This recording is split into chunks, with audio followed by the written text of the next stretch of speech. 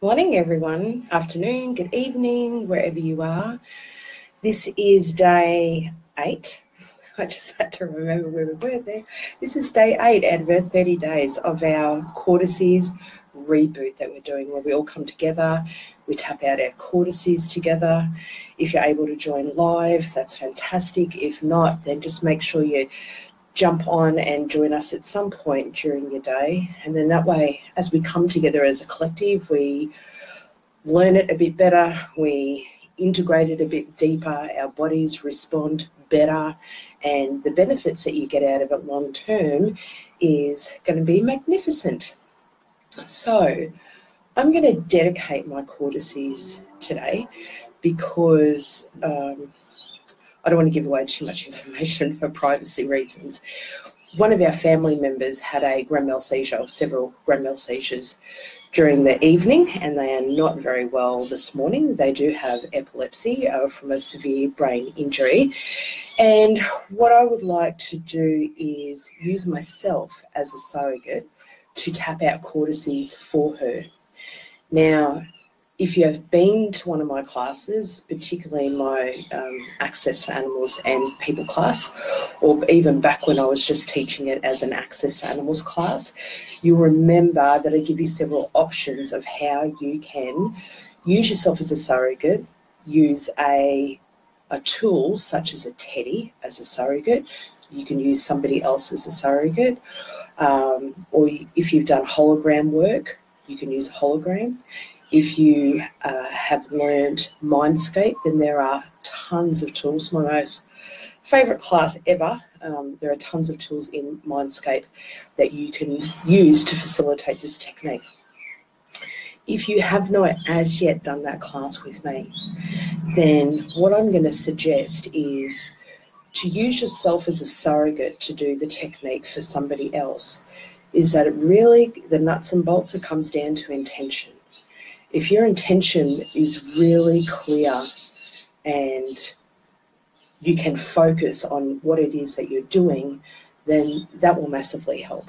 So I myself, I'm going to pretend that in my imagination, I'm standing right beside this person.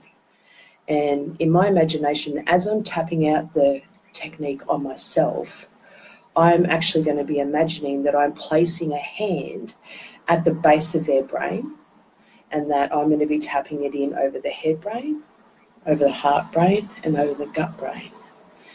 The more you do this over a period of time, the more the subtle sense of touch develops for you, the more the rest of the subtle senses actually develop for you as well. So I highly recommend that. It is very, very effective. Yeah, I don't want to go into too much because it's such a huge area that we can talk about and explore as time goes on. So whilst I'm tapping out the technique on myself today, I'm also going to be imagining that I'm tapping the technique for this person as well, hands on. And that will benefit them. In fact, I will most likely do it several times today for them. Okay, so let's get started. Hand placement 1 at the base of the brain. Exaggerated breathing throughout the entire technique. We're tapping very lightly over the top of the head brain, making sure that we're connecting with both hemispheres of the brain. And we're tapping very lightly over the heart brain. And again, over the gut brain, which is situated, well, we tap about an inch above the belly button.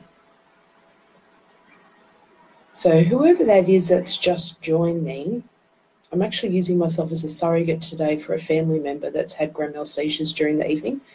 So I'm tapping the Cortices out on myself, and I'm also tapping Cortices out in my imagination for them as well.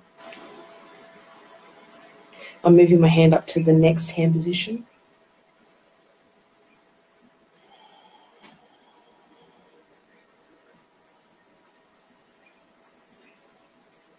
If you've got any questions as we go, let me know. So I'm moving into the parietal section of the brain. So as I've mentioned before, third hand position, the gut brain is actually associated with the entire digestive system from top to bottom. But we more think of it as being largely associated with the small intestine. And for that reason, that's why we tap just above the area of the belly button. You can tap straight over the top of your hand. Next hand position.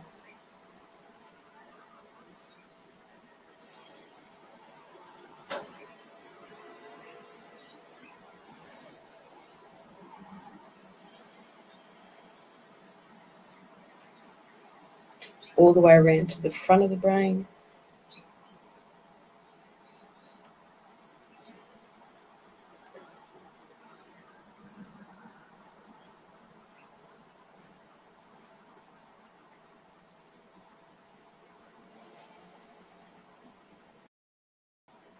Okay, finishing off on the sides, so the temporal lobes. One of my cats just joined me on the table, that's why we're wobbling. And I'm going to do another big breath here. This improves communication between both hemispheres of those temporal lobes.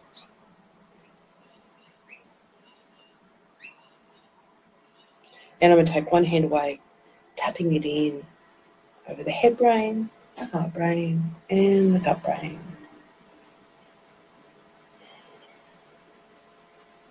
Beautiful. We're done. Day 8.